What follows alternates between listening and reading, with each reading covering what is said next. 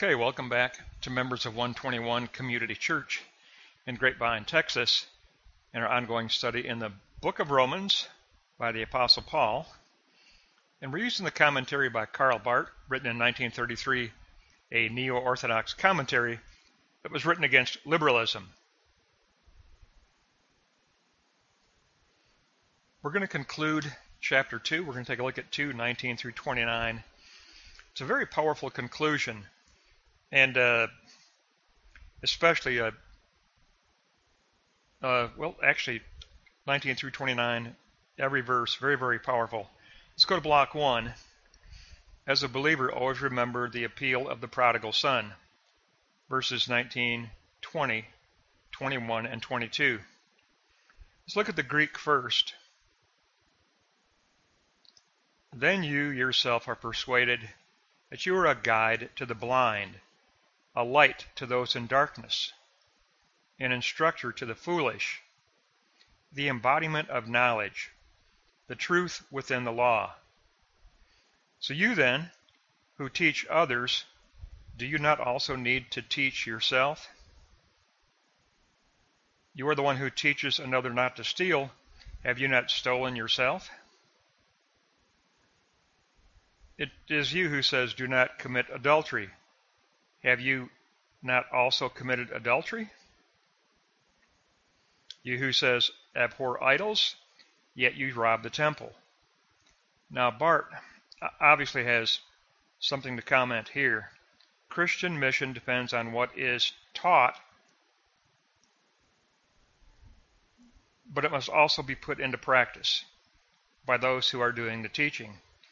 We all stand as guilty of imprisoning the truth.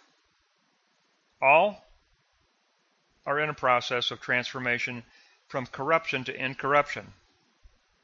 Barth says we must always appeal to God for assistance, always appeal to God for strength in mission. He says, always remember the appeal of the prodigal son. Otherwise, our labor will never become Christian mission. And that's the truth. We must always have a heart that is repentant. Metanoia, repentance. The word that launched the Reformation. Remember, Martin Luther discovered that metanoia was mistranslated in the Catholic Bible. It was translated as do penance. And he studied the Greek and learned that metanoia means change of heart, change of mind. It means repent, not do penance. Barth says we need to have that attitude of repentance always in the midst of mission, or our mission will never be sacred. It'll just simply be labor. Very good point. We need a repentant heart. Let's go on to block 2 and take a look at 23 to 26. Ungodliness obscures the impress of revelation. Let's read the Greek here. You who boast in the law, through transgressing the law, you dishonor God. For the name of God is blasphemed through you among the Gentiles. Circumcision is profitable if you keep the law, but if you transgress the law, circumcision becomes uncircumcision. Therefore, if uncircumcision keeps the law, uncircumcision shall be counted as circumcision. Now, Karl Barth, he says, a possibility of blasphemy exists even with the elect. It has been so in all ages. Whenever man elevates his own righteousness. And in Barth's day, Nazism was elevating German ethnicity. The white German male was elevated. And it was a perversion of truth. It was demonic. And that's why he says, it's been so in all ages, whenever man elevates his own righteousness. Revelation becomes reduced to a worldly factor. Ungodliness obscures the impress of revelation. Human righteousness in itself is an illusion, says Barth. God reckons according to his own standard. His Spirit penetrates the heart. He examines the heart. Human righteousness counts for nothing. In Paul's case, being a Pharisee among the Pharisees counted for nothing. Paul discovered that he had to abandon his previous self-identity and take up identity in the transcendence of Jesus Christ. The transcendent Son of God became the intersection, the place of new identity. As Paul puts it, en Christos, he discovered his new identity in Christ. And he discovered his righteousness in Christ, and only in Christ. Let's go on to block 3. Okay, block 3. I want to bring up something important here in block 3. There have been 3 reformations in history concerning the righteousness mentioned in verses 27, 28, and 29. Go to note 1 in block 3. Okay.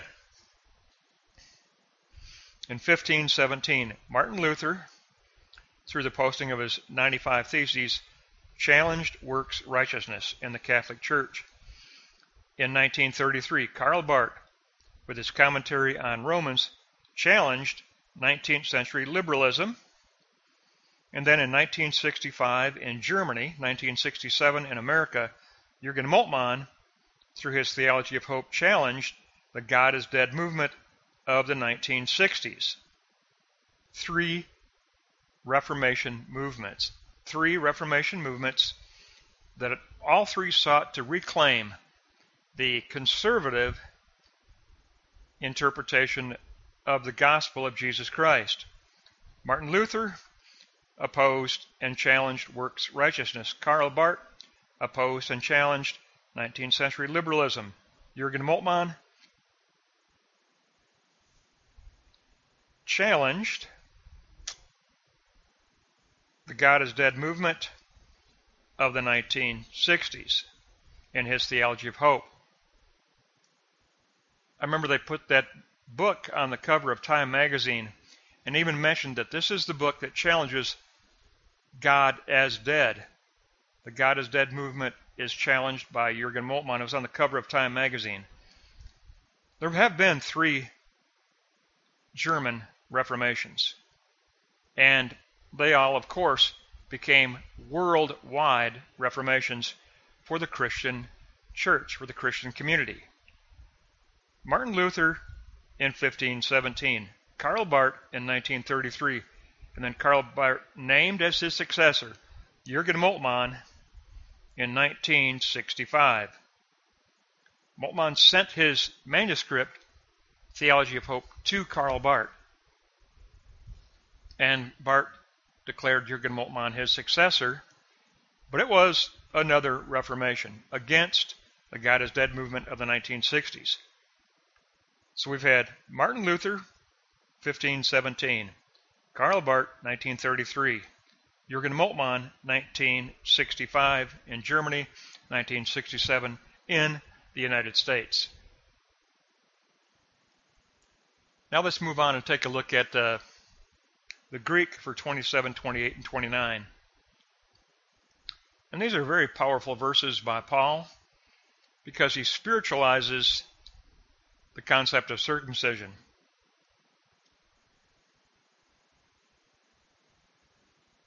So we begin here with verse 27.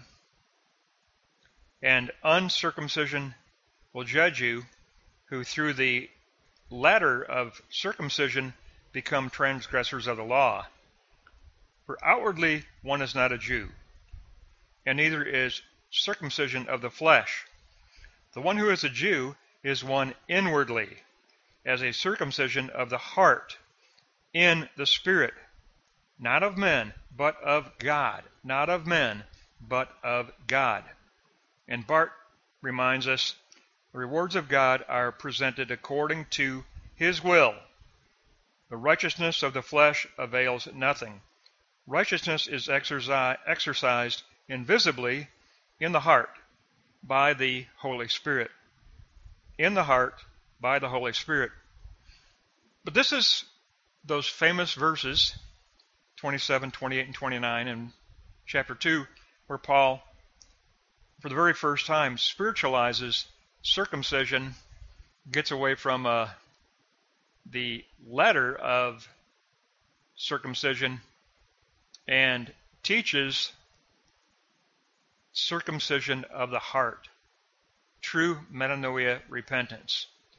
True metanoia repentance is circumcision of the heart, circumcision of the mind, circumcision of your motivational base, the core of your being.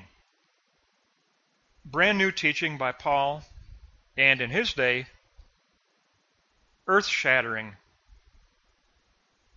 teaching, very profound teaching.